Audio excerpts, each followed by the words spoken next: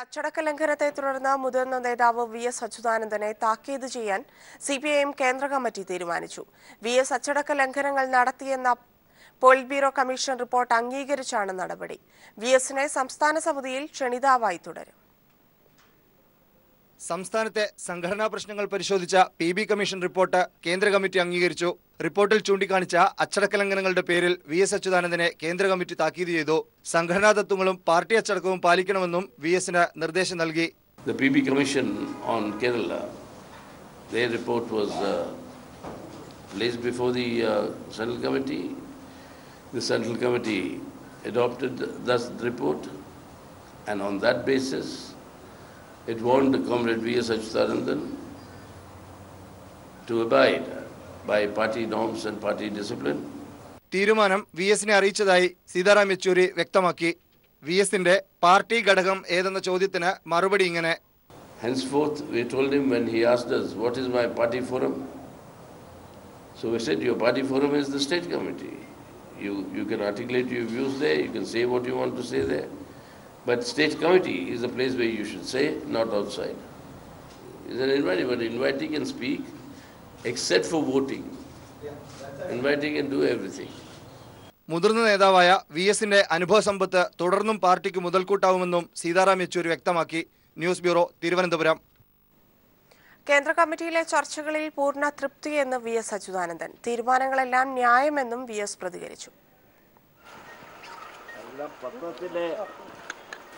നിങ്ങൾക്ക് തരും ഒഫീഷ്യലായിട്ട്. പാർട്ടി എന്തെങ്കിലും അങ്ങോട്ട് പറഞ്ഞിട്ടുണ്ടോ? എന്നോടൊന്നും പറഞ്ഞിട്ടില്ല. തൃപ്തനാണോ ചർച്ചകളിൽ? തൃപ്തികരമായ കാര്യങ്ങളൊക്കെയാണ് നടന്നിരിക്കുന്നത്. സ്റ്റേറ്റ് കമ്മിറ്റി, സെൻട്രൽ കമ്മിറ്റിയിൽ എല്ലാ ന്യായമായ തീരുമാനങ്ങളാണ് എടുത്തിരിക്കുന്നത്. ബന്ധുനിയമന വിവാദത്തിൽപ്പെട്ട ഇ.പി. ജയരാജനും പി.കെ. ശ്രീമതിക്കുമെതിരെ ഇപ്പോൾ നടപടിയെടുക്കേണ്ടെന്നാണ് കേന്ദ്ര കമ്മിറ്റി തീരുമാനം. ഇക്കാര്യത്തിൽ റിപ്പോർട്ട് നൽകാൻ സംസ്ഥാന സമിതിക്ക് നിർദ്ദേശം നൽകിയിട്ടുണ്ട്. അടുത്ത കേന്ദ്ര കമ്മിറ്റിയിൽ ഈ വിഷയം പരിഗണിക്കും. വരാൻ പോകുന്ന 5 നിയമസഭാ തെരഞ്ഞെടുപ്പുകളിലും സിപിഐഎമ്മും ഇടതു പാർട്ടികളും തനിച്ചു മത്സരിക്കുമെന്ന് സീതാറാം യെച്ചൂരി. തെരഞ്ഞെടുപ്പിൽ ആരുമായും സഖ്യമുണ്ടാക്കില്ലെന്നും യെച്ചൂരി പറഞ്ഞു. കേന്ദ്ര കമ്മിറ്റി യോഗത്തിന് ശേഷം നടത്തിയ വാർത്താ സമ്മേളനത്തിൽ സംസാരിക്കുകയായിരുന്നു അദ്ദേഹം. And we have discussed also the tactics that we'll adopt in the 5 states where the elections are due. And in all these 5 states, we have decided that the left front, as left front, would independently contest these elections with projecting our point of view, our alternative policies. And UP elections, as you know, are very crucial for the future of our country. So therefore, all our focus of attention would be to defeat the communal forces and the communal combination. വാർത്തയുടെ വിശദാംശങ്ങളുമായി ജീവൻകുമാർ ചേരുന്നു. ജീവൻ, വരാൻ പോകുന്ന 5 നിയമസഭാ തെരഞ്ഞെടുപ്പുകളിലും സിപിഐഎമ്മും ഇടതു പാർട്ടികളും തനിച്ചു മത്സരിക്കുമെന്നാണ് സീതാറാം യെച്ചൂരി പറഞ്ഞിരിക്കുന്നത്. അതിനെക്കുറിച്ചുള്ള കൂടുതൽ വിശദാംശങ്ങളും മറ്റെന്തൊക്കെ പ്രധാനപ്പെട്ട കാര്യങ്ങളാണ് തെരഞ്ഞെടുപ്പുകളെക്കുറിച്ച് യെച്ചൂരി പറഞ്ഞിരിക്കുന്നത്? നിർണായകമായ രാഷ്ട്രീയ തീരുമാനങ്ങൾ എടുത്താണ് സിപിഐഎമ്മിന്റെ 4 ദിവസത്തിലേറെ നീണ്ടുനിന്ന നേതൃയോഗം അവസാനിച്ചിരിക്കുന്നത്.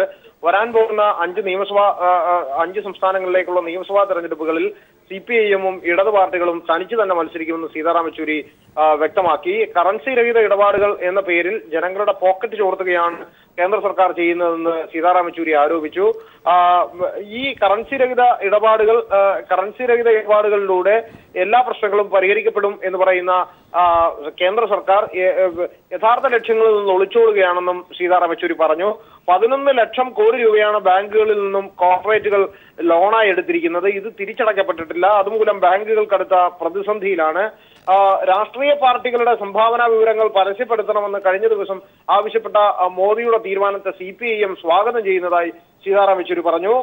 എന്നാൽ മോദി ഈ ലക്നൌവിലടക്കം ഈ കഴിഞ്ഞ ആഴ്ച നടത്തിയ റാലിയുടെ ചെലവ് പരസ്യപ്പെടുത്താൻ തയ്യാറുണ്ടോ എന്ന് യെച്ചൂരി വെല്ലുവിളിച്ചു. അതോടൊപ്പം തന്നെ 2014 ലോക്സഭാ തെരഞ്ഞെടുപ്പിൽ നേരിടുന്നതിനായി മോദി എത്ര രൂപ ചിലവാക്കിയെന്ന് പരസ്യപ്പെടുത്താൻ തയ്യാറുണ്ടോ എന്നും സീതാറാം യെച്ചൂരി മോദിയെ വെല്ലുവിളിച്ചു. നിലവിൽ മറ്റൊരു പ്രധാനപ്പെട്ട തീരുമാനമുണ്ടായത് പി.ബി. കമ്മീഷൻ റിപ്പോർട്ടുമായി ബന്ധപ്പെട്ടാണ്. പി.ബി. കമ്മീഷന്റെ റിപ്പോർട്ട് നിലവിൽ അംഗീകരിക്കപ്പെട്ടു. വി.എസിനെ താക്കീത് ചെയ്യുന്നതിനായി സിപിഐഎമ്മിന്റെ കേന്ദ്ര കമ്മിറ്റി യോഗം തീരുമാനിച്ചു. അതോടൊപ്പം തന്നെ ബഡ്ജറ്റുമായി ബന്ധപ്പെട്ടാണ് സീതാറാം യെച്ചൂരി പറഞ്ഞ മറ്റൊരു പ്രധാനപ്പെട്ട കാര്യം ഉണ്ടായത്. കേന്ദ്ര ബഡ്ജറ്റ് നേരത്തെ ആക്കുന്നതുകൊണ്ട് പ്രത്യേകിച്ച് യാതൊരു പ്രയോജനവും ഉണ്ടാവില്ല എന്ന് സീതാറാം യെച്ചൂരി പറഞ്ഞു. ആം ആദ്മി പാർട്ടിയുമായി സഖ്യം ഉണ്ടാക്കണമെങ്കിൽ പഞ്ചാബ് തിരഞ്ഞെടുപ്പിൽ ആം ആദ്മി പാർട്ടിയുമായി സഖ്യം ഉണ്ടാക്കണമെങ്കിൽ അവരുടെ സാമ്പത്തിക നയങ്ങളിൽ വ്യക്തത ഉണ്ടാവണം. ഒപ്പം വർഗീയതയ്ക്കെതിരായ അവരുടെ നിലപാട് കൂടുതൽ ശക്തിപ്പെടേണ്ടതുണ്ടെന്നും സീതാറാം യെച്ചൂരി പറഞ്ഞു. അങ്ങനെ പ്രധാനപ്പെട്ട നിരവധി തീരുമാനങ്ങൾ എടുത്തുകൊണ്ടാണ് CPM-ന്റെ കേന്ദ്ര കമ്മിറ്റി യോഗം അവസാനിച്ചത്. ധന്യ ജീവൻ കുമാറാണ് വിശദാംശങ്ങൾ നൽകിയത്. ബന്ധു നിയമന വിവാദത്തിൽപ്പെട്ട EP ജയരാജനും PK ശ്രീമതിക്കുമെതിരെ ഇപ്പോൾ നടപടിയെടുക്കേണ്ടെന്ന് കേന്ദ്ര കമ്മിറ്റി തീരുമാനം. ഇക്കാര്യത്തിൽ റിപ്പോർട്ട് നൽകാൻ സംസ്ഥാന സമിതിക്ക് നിർദ്ദേശം നൽകി. അടുത്ത കേന്ദ്ര കമ്മിറ്റിയിൽ ഈ വിഷയം പരിഗണിക്കും. Yes, the matter was taken up in the CC. The party is very clear. The Central Committee was told very clearly that trends like nepotism or favoritism, these are trends that are alien to the communist philosophy and to a communist party. The question of Comrade EP Jayarajan and Srimati came, but the FIR being filed and a court case being imminent now, in that background, we have said this is not the time to proceed on this, because whatever we do will prejudice the judicial process. So we have asked, the Central Committee has asked the Kerala State Committee to inquire about this entire matter and give us a report for consideration on this matter at the next Central Committee meeting.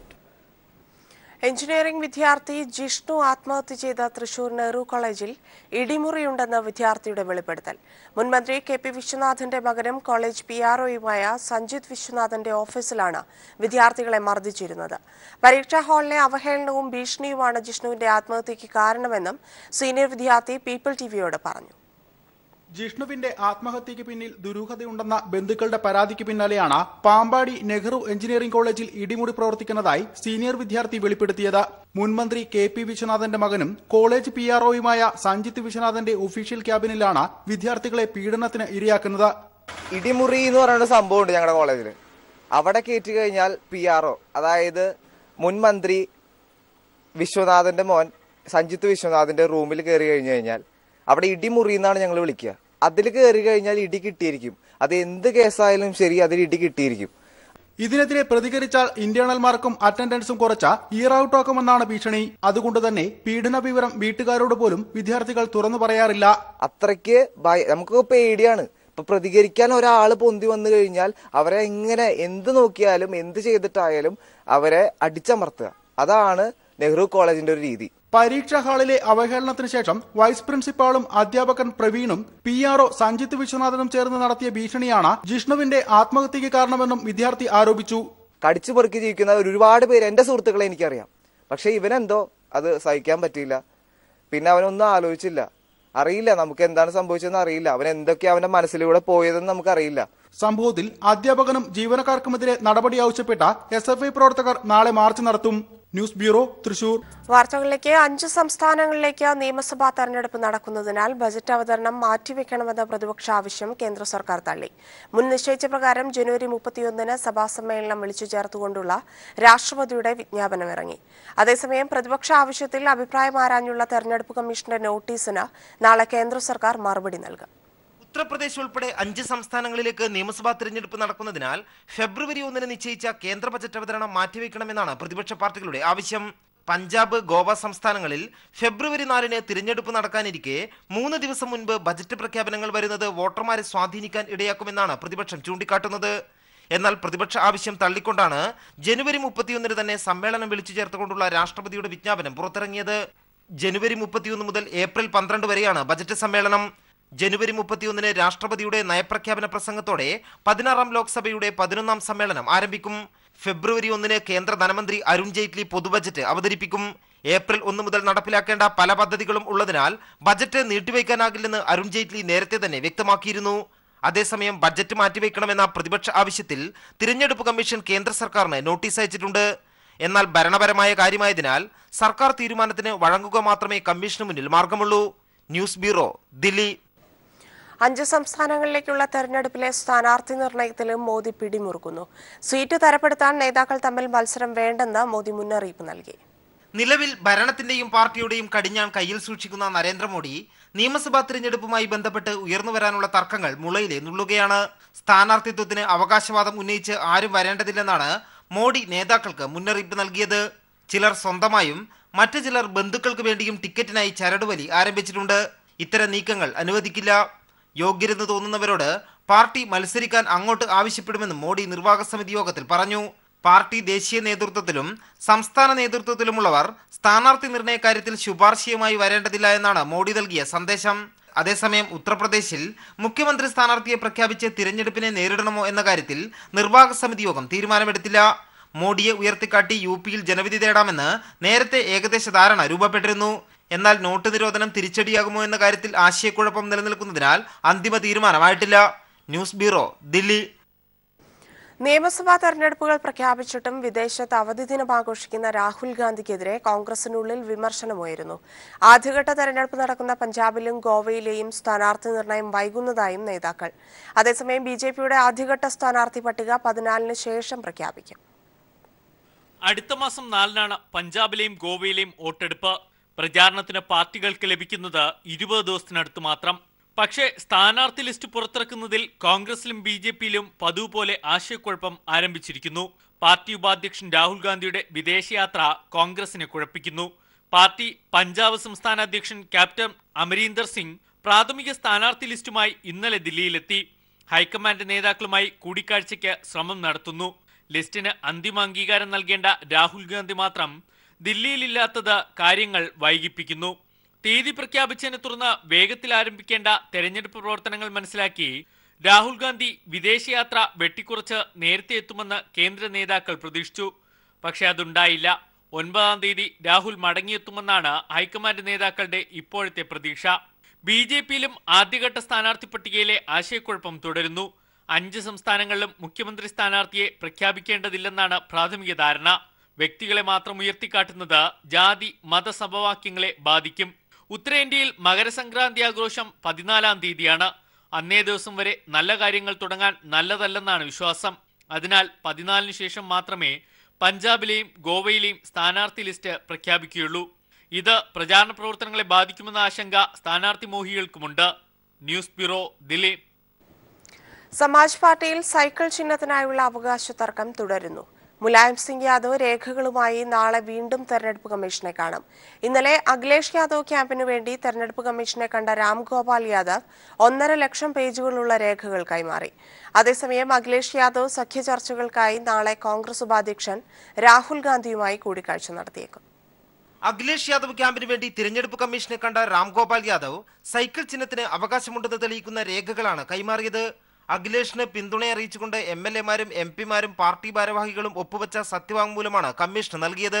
229 MLA-മാരിൽ 200-ലധികം പേരും 24 MP-മാരിൽ 15 പേരും അഖിലേഷിന് ഒപ്പമാണെന്ന് കാട്ടി സത്യവാങ്മൂലത്തിൽ ഒപ്പുവെച്ചിട്ടുണ്ടെന്ന് രാംഗോപാൽ യാദവ് അവകാശപ്പെട്ടു. 5000 party ഭാരവാഹികളിൽ 4600 പേരുടെയും പിന്തുണ അഖിലേഷിനുണ്ട്. മുലായം സിംഗ് യാദവും രേഖകളുമായി നാളെ തിരഞ്ഞെടുപ്പ് കമ്മീഷനെ കാണും. ദില്ലിയിലേക്ക് പുറപ്പെടുന്നതിന് മുൻപ് മുലായവും ശിവപാൽ യാദവും ലക്നൌവിലെ പാർട്ടി ആസ്ഥാനത്ത് ചർച്ച നടത്തി. അതേസമയം അഖിലേഷ് യാദവ് ക്യാമ്പ് കോൺഗ്രസുമായി സഖ്യമുണ്ടാക്കാനുള്ള നീക്കങ്ങളും തുടരുകയാണ്. ന്യൂനപക്ഷ വോട്ടുകളുടെ കേന്ദ്രീകരണമാണ് സഖ്യം വഴി അഖിലേഷ് ലക്ഷ്യമിടുന്നത്. സഖ്യ ചർച്ചകൾക്കായി നാളെ അഖിലേഷ് യാദവ് രാഹുൽ ഗാന്ധിയും പ്രിയങ്ക ഗാന്ധിയുമായി കൂടിക്കാഴ്ച നടത്തുമെന്നും സൂചനയുണ്ട്. M Santhosh, news bureau, Delhi. വാർത്തകളിലേക്ക്. ബന്ധു നിയമന കേസിൽ വ്യവസായ വകുപ്പ് additional chief secretary Paul ആന്റണിയെ vigilance പ്രതി ചേർത്തതിൽ പ്രതിഷേധം അറിയിക്കാൻ IAS അസോസിയേഷൻ നാളെ മുഖ്യമന്ത്രിയെ കാണും. നാളെ രാവിലെ 9 മണിക്കാണ് കൂടിക്കാഴ്ച. പ്രതിഷേധ സൂചകമായി 25 IASകാർ നാളെ അവധിക്ക് അപേക്ഷ നൽകി. അസോസിയേഷന്റെ തീരുമാനപ്രകാരമാണ് നടപടി. സംസ്ഥാന വിജിലൻസ് ഡയറക്ടറുടെ അധികാര ദുർവിനിയോഗത്തിൽ IASകാരുടെ മനോവീര്യം തകർക്കുന്നതിലും വ്യവസായ വകുപ്പ് പ്രിൻസിപ്പൽ സെക്രട്ടറി പോൾ ആന്റണിയെ പ്രതി ചേർത്ത് വിജിലൻസ് FIR കോടതിയിൽ സമർപ്പിച്ച നടപടിയിലും പ്രതിഷേധിച്ചാണ് സംസ്ഥാനത്ത് IASകാർ കൂട്ട അവധിയെടുക്കുന്നത്. അഡീഷണൽ ചീഫ് സെക്രട്ടറിമാർ ഉൾപ്പെടെ 25-ലധികം IAS ഉദ്യോഗസ്ഥരാണ് ചീഫ് സെക്രട്ടറിക്ക് കാഷ്വൽ ലീവിന്റെ അപേക്ഷ നൽകിയത്. ഇതിനു പുറമെ 6 ജില്ലകളിലെ കളക്ടർമാരും അവധിക്ക് അപേക്ഷ നൽകിയിരിക്കുകയാണ്. കഴിഞ്ഞ ദിവസം ചേർന്ന IAS അസോസിയേഷന്റെ യോഗത്തിൽ വിജിലൻസ് ഡയറക്ടറുടെ നടപടിയെ രൂക്ഷമായി വിമർശിച്ചിരുന്നു. വിജിലൻസ് അന്വേഷണ നടപടികളിൽ ജോലി ചെയ്യുന്നതിനുള്ള അസംതൃപ്തി, ദുഃഖം, അമർഷം എന്നിവയൊക്കെ ചൂണ്ടിക്കാട്ടി IAS അസോസിയേഷൻ പ്രമേയവും പാസാക്കിയിട്ടുണ്ട്. തങ്ങളുടെ പ്രശ്നങ്ങൾ മുഖ്യമന്ത്രിയെ ധരിപ്പിക്കാൻ മുഖ്യമന്ത്രിയുമായി കൂടിക്കാഴ്ച നടത്താനും IAS അസോസിയേഷൻ ഭാരവാഹികൾ തീരുമാനിച്ചിരിക്കുകയാണ്. സംസ്ഥാനത്ത് ഇതാദ്യമായാണ് IAS ഉദ്യോഗസ്ഥർ കൂട്ടവധിയിലേക്ക് പോകുന്നത്. എന്നാൽ തങ്ങൾ അവധിയിലാണെങ്കിലും നേരത്തെ പറഞ്ഞിട്ടുള്ള യോഗങ്ങളിൽ പങ്കെടുക്കുമെന്ന് അവധി നൽകിയിട്ടുള്ള IAS ഉദ്യോഗസ്ഥർ വ്യക്തമാക്കി. അതേസമയം സംസ്ഥാനത്ത് ഭരണപ്രതിസന്ധി ഉണ്ടാക്കാനുള്ള നീക്കമാണ് ഒരു വിഭാഗം IAS ഉദ്യോഗസ്ഥർ ഇപ്പോൾ കാണിക്കുന്നതെന്നാണ് പൊതുവെയുള്ള വിലയിരുത്തൽ. Sunil Arumanoor, news bureau, Thiruvananthapuram. IASുകാർ സംഘടിതമായി കൂട്ടാവധിയെടുക്കുന്നത് നിയമവ്യവസ്ഥിതിയോടുള്ള വെല്ലുവിളിയാണെന്ന് Cherian Philip. ഭരണകൂടത്തെ ഭീഷണിപ്പെടുത്താൻ ഇവർക്ക് അവകാശമോ അധികാരമോ ഇല്ല. മസൂറിയിൽ കുതിരകയറ്റത്തിൽ പരിശീലനം നടത്തിയത് ഭരണാധികാരികളുടെ മേൽ കുതിര കയറാനല്ലെന്നും ചെറിയാൻ ഫിലിപ്പിന്റെ ഫേസ്ബുക്ക് പോസ്റ്റ്. ഐ ഗ്രൂപ്പിന്റെ രഹസ്യയോഗം ആലപ്പുഴയിൽ നടന്നു. രമേശ് ചെന്നിത്തലയുടെ നേതൃത്വത്തിലാണ് യോഗം നടന്നത്. തന്റെ ഗ്രൂപ്പിൽപ്പെട്ട പ്രബലർ ഗ്രൂപ്പ് വിട്ടുപോകുമെന്ന സൂചനയാണ് ചെന്നിത്തലയെന്ന് രഹസ്യയോഗം വിളിക്കാൻ പ്രേരിപ്പിച്ചത്. സംസ്ഥാനത്തെ 14 ജില്ലാ കോൺഗ്രസ് പ്രസിഡന്റുമാരിൽ 8 പേർ തന്നോടൊപ്പമാണെന്നാണ് ഐ ഗ്രൂപ്പ് നേതാവായ രമേശ് ചെന്നിത്തലയുടെ അവകാശവാദം. ഇതിന്റെ ഭാഗമായി കഴിഞ്ഞ ദിവസം തിരുവനന്തപുരത്ത് ഇവരുടെ ഗ്രൂപ്പ് യോഗം വിളിക്കാൻ ആലോചിച്ചുവെങ്കിലും പലരും പങ്കെടുക്കില്ലെന്നുറപ്പായതോടെ യോഗം ഒഴിവാക്കുകയായിരുന്നു. പകരം ജില്ലകൾ തോറും അകന്നു നിൽക്കുന്നവരെ അടുപ്പിക്കുക എന്ന തന്ത്രമാണ് രമേശ് ചെന്നിത്തല ഇപ്പോൾ നടപ്പിലാക്കുന്നത്. കഴിഞ്ഞ ദിവസം ചെന്നിത്തലയുടെ വിശ്വസ്തനായിരുന്ന KC വേണുഗോപാലും ഗ്രൂപ്പിനെ തള്ളിപ്പറഞ്ഞതോടെയാണ് തൻ്റെ ഗ്രൂപ്പ് ശക്തിപ്പെടുത്തുന്നതിന് ചെന്നിത്തല ആലപ്പുഴയിൽ രഹസ്യയോഗം വിളിച്ചു ചേർത്തത്. രമേശ് ചെന്നിത്തലയുടെ തണലിൽ ഐ ഗ്രൂപ്പ് നേതാവായി വളർന്നു വന്ന M ലിജുവും തനിക്ക് ഗോഡ്ഫാദർമാരില്ല എന്ന് തുറന്നു പറഞ്ഞതോടെ ആലപ്പുഴ ജില്ലയിലെ ഐ ഗ്രൂപ്പിന്റെ സ്ഥിതി പരുങ്ങലിലായിരിക്കുകയാണ്. ഞാൻ ജില്ലാ കോൺഗ്രസ് കമ്മിറ്റിയുടെ അധ്യക്ഷ സ്ഥാനത്ത് വന്നത് ഒരു ഗ്രൂപ്പിന്റെയും അടിസ്ഥാനത്തിലല്ല. ഇത്തരത്തിൽ ഐ ഗ്രൂപ്പിന്റെ ശക്തി സ്വന്തം ജില്ലയിൽ തന്നെ തകരുന്ന സാഹചര്യത്തിലാണ് തന്റെ പരിപാടികൾ വെട്ടിച്ചുരുക്കി രമേശ് ചെന്നിത്തല കഴിഞ്ഞ ദിവസം രാത്രിയിൽ ആലപ്പുഴയിൽ ക്യാമ്പ് ചെയ്തത്. തുടർന്ന് രാവിലെ മുൻ DCC പ്രസിഡന്റ് A ഷുക്കൂറിന്റെ വസതിയിൽ KC വേണുഗോപാലും M ലിജുവും കൂടാതെ കൊല്ലത്തെ 2 പ്രമുഖ ഐ ഗ്രൂപ്പ് നേതാക്കളുടെ യോഗം വിളിച്ചു ചേർത്തു. ഗ്രൂപ്പ് വിട്ടുപോകാൻ സാധ്യതയുള്ള നേതാക്കളെ ഒപ്പം നിർത്തി ഗ്രൂപ്പ് ശക്തിപ്പെടുത്തുക എന്ന തന്ത്രമാണ് രമേശ് ചെന്നിത്തല ഇപ്പോൾ നടപ്പിലാക്കുന്നത്.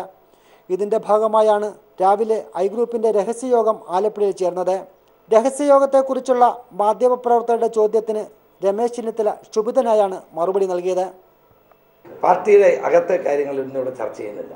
ഇന്ന് പൊതുവായ വിഷയങ്ങളാണ്. Shajahan, news bureau, Alappuzha. വാർത്തകളിലേക്ക്. അടച്ചിട്ടിരിക്കുന്ന സ്വകാര്യ കശുവണ്ടി ഫാക്ടറികൾ തുറക്കണമെന്നാവശ്യപ്പെട്ട് ജനപ്രതിനിധികളും ട്രേഡ് യൂണിയൻ നേതാക്കളും ഇന്നു മുതൽ നിരാഹാര സമരം അനുഷ്ഠിക്കും. തൊഴിലാളികൾക്ക് വേണ്ടി CPIMന്റെയും വർഗ ബഹുജന സംഘടനാ പ്രവർത്തകരുമാണ് കഴിഞ്ഞ 23 ദിവസമായി നിരാഹാരം അനുഷ്ഠിച്ചു വരുന്നത്. തേവലക്കര അലഫ് കാഷ്യൂ ഫാക്ടറിക്ക് മുന്നിൽ നിരാഹാരം അനുഷ്ഠിച്ച CPIM നേതാവ് രാജു രക്തസാക്ഷിത്വം വരിച്ച പശ്ചാത്തലത്തിലാണ് സമരം ശക്തമാക്കുന്നത്. കഴിഞ്ഞ 1 വർഷമായി അടച്ചിട്ടിരിക്കുന്ന തേവലക്കര അലഫ് കാഷ്യൂ ഫാക്ടറി തുറക്കണമെന്നാവശ്യപ്പെട്ട് നിരാഹാരമനുഷ്ഠിച്ച CPIM നേതാവ് രാജു രക്തസാക്ഷിത്വം വരിച്ചതിനെ തുടർന്നാണ് കാഷ്യൂ വർക്കേഴ്സ് സെന്റർ CHU സമരം ശക്തമാക്കാൻ തീരുമാനിച്ചത്. കശുവണ്ടി തൊഴിലാളികൾക്ക് വേണ്ടിയാണ് രാജുവും അദ്ദേഹത്തിന്റെ കുടുംബവും ത്യാഗം ചെയ്തത്. അതുകൊണ്ട് തന്നെ രണ്ടിലും അറിയാതെ പിന്നോട്ടില്ലെന്ന് അലഫ് കശുവണ്ടി ഫാക്ടറിയിലെ തൊഴിലാളികൾ പറഞ്ഞു. ഞാൻ CIT ഒരു രാഷ്ട്രീയത്തിലുള്ള ഒരു വ്യക്തിയല്ല, എങ്കിലും ഇവരുടെ സമീപനം എന്നെ ആപ്പാടെ ഇതായിട്ടിരിക്കുക. അവർക്ക് എന്തിനു വേണ്ടിയാ? അവർ ഞങ്ങൾക്ക് തൊഴിലാളികൾക്ക് വേണ്ടിയല്ലേ അവരിങ്ങനെ നിരന്തരം രാവിലും പകലും ഇല്ലാതെ പട്ടിണി കിടക്കുന്നത്. ഇപ്പം 6 പേരായി, ഒരാൾ മരിക്കുക വരെ ചെയ്ത്. ആ മരിക്കുന്ന ആളിൻ്റെ വീട്ടിലെ അവസ്ഥ അതിൽ വലിയ കഷ്ടതയാണ്. എന്നിട്ടും ഈ മുതലാളിക്കോ അതിൻ്റെ മറ്റുള്ള ആൾക്കാർ തൊഴിലാളികൾക്കോ ആർക്കും തന്നെയും ഈ സമരത്തിന് ഇത് തരണമെന്നോ ഇതിൻ്റെ വേണ്ട കാര്യങ്ങൾ ചെയ്യണമെന്നോ ആർക്കും ഒരഭിപ്രായവും ഇതുവരെയും ഇല്ല. ഇപ്പം ജോലിയില്ല, എല്ലാം പട്ടിണിയാണ്. അതുകൊണ്ടാണ് ഇപ്പം സമരം തുടങ്ങിയത്. പാർട്ടിക്കാരാണ് ഇപ്പം സമരം തുടങ്ങിയിരിക്കുന്നത്. ആ സമരം വിജയിച്ചില്ലെങ്കിൽ തൊഴിലാളികൾ ഓരോന്നോരോന്നായി ഇവിടെ കിടക്കും. കൊല്ലം ജില്ലാ panchayat vice president M Sivasankara Pillai, Thulaseedhara Kurup, Murali മടന്നങ്കോട് എന്നിവർ VLC ഫാക്ടറികൾക്ക് മുന്നിൽ ഇന്നു മുതൽ നിരാഹാരം അനുഷ്ഠിക്കും. അടഞ്ഞുകിടക്കുന്ന സ്വകാര്യ കശുവണ്ടി ഫാക്ടറികൾ തുറക്കണമെന്നാവശ്യപ്പെട്ട് കാഷ്യൂ വർക്കേഴ്സ് സെന്റർ CHU നടത്തിവരുന്ന നിരാഹാര സമരം 2ാം ഘട്ടത്തിലേക്ക് കടക്കുന്നു. ജനപ്രതിനിധികളും നേതാക്കളും ഉൾപ്പെടെ സമരത്തിന് ഇറങ്ങുകയാണ്. തേവലക്കരയിൽ നിന്ന് ക്യാമറാമാൻ പ്രമോദ് പന്നിയോടിനൊപ്പം രാജ്കുമാർ. CPIM ഇടുക്കി ജില്ലാ സെക്രട്ടേറിയറ്റ് അംഗം PA രാജുവിന്റെ മൃതദേഹം കോട്ടയം മെഡിക്കൽ കോളേജിന് കൈമാറി. മെഡിക്കൽ വിദ്യാർത്ഥികൾക്ക് പഠനാവശ്യത്തിന് മൃതദേഹം കൈമാറണമെന്ന അദ്ദേഹത്തിന്റെ ആഗ്രഹമനുസരിച്ചാണിത്. കോളേജ് ക്യാമ്പസിൽ പൊതുദർശനത്തിന് വെച്ച ശേഷമാണ് CPIM നേതാക്കളുടെയും ജനപ്രതിനിധികളുടെയും സാന്നിധ്യത്തിൽ മൃതദേഹം കൈമാറിയത്. ഒരു കമ്മ്യൂണിസ്റ്റുകാരൻ ജീവിതശേഷവും പൊതുജനത്തെ സേവിക്കാൻ ലഭിക്കുന്ന അവസരമാണെന്ന തിരിച്ചറിവിൽ ഭൗതിക ശരീരം കൊൽക്കത്തയിലെ മെഡിക്കൽ കോളേജിന് വിട്ടു നൽകിയ ജനനേതാവ് ജ്യോതി ബസുവിന്റെ മാതൃകയാണ് മലയോര മേഖലയിലെ ജനകീയ നേതാവ് PA രാജുവിന് പ്രചോദനമായത്. അസാമാന്യ സംഘടനാ പാടവത്തിലൂടെ മലയോര നാട്ടിൽ തൊഴിലാളി വർഗ ഐക്യം കെട്ടിപ്പടുക്കുന്നതിൽ രാജു മുഖ്യ പങ്കുവഹിച്ചു. 4 പതിറ്റാണ്ടുകാലം നീണ്ട സമർപ്പിത ജീവിതത്തിനൊടുവിൽ തന്റെ ശരീരവും സമൂഹത്തിന് സമർപ്പിച്ചുകൊണ്ടാണ് രാജു അനശ്വരനാകുന്നത്. അധ്വാനവർഗത്തിനായി ജീവിതം ഒഴിഞ്ഞുവെച്ച രാജു പാർട്ടിയെയും തൊഴിലാളികളെയുമാണ് കുടുംബമായി കണ്ടത്. കോട്ടയം മെഡിക്കൽ കോളേജ് വിദ്യാർത്ഥികൾക്ക് പഠനാവശ്യത്തിനായാണ് മൃതദേഹം വിട്ടു നൽകിയത്. വൈദ്യുതി മന്ത്രി MM മണി, CPIM സംസ്ഥാന സെക്രട്ടേറിയറ്റ് അംഗം KJ തോമസ്, കോട്ടയം ജില്ലാ സെക്രട്ടറി VN വാസവൻ, ഇടുക്കി ജില്ലാ സെക്രട്ടറി KK ജയചന്ദ്രൻ എന്നിവർ ചേർന്നാണ് കോട്ടയം മെഡിക്കൽ കോളേജ് അധികൃതർക്ക് മൃതദേഹം കൈമാറിയത്. രാഷ്ട്രീയ മതവേർതിരിവുകൾക്കപ്പുറം ഏവർക്കും പൊതുസ്വീകാരനായ CPM ഇടുക്കി ജില്ലാ സെക്രട്ടേറിയറ്റ് അംഗമായ PA രാജു അർബുദബാധയെ തുടർന്ന് വെള്ളിയാഴ്ച രാത്രിയാണ് മരണത്തിന് കീഴടങ്ങിയത്. ഇടുക്കി ജില്ലയിലെ വിവിധ കേന്ദ്രങ്ങളിൽ പൊതുദർശനത്തിന് വെച്ച മൃതദേഹം ശനിയാഴ്ച വൈകിട്ടോടെ കോട്ടയം മെഡിക്കൽ കോളേജിൽ എത്തിക്കുകയായിരുന്നു. TP Prashant, news bureau, Kottayam.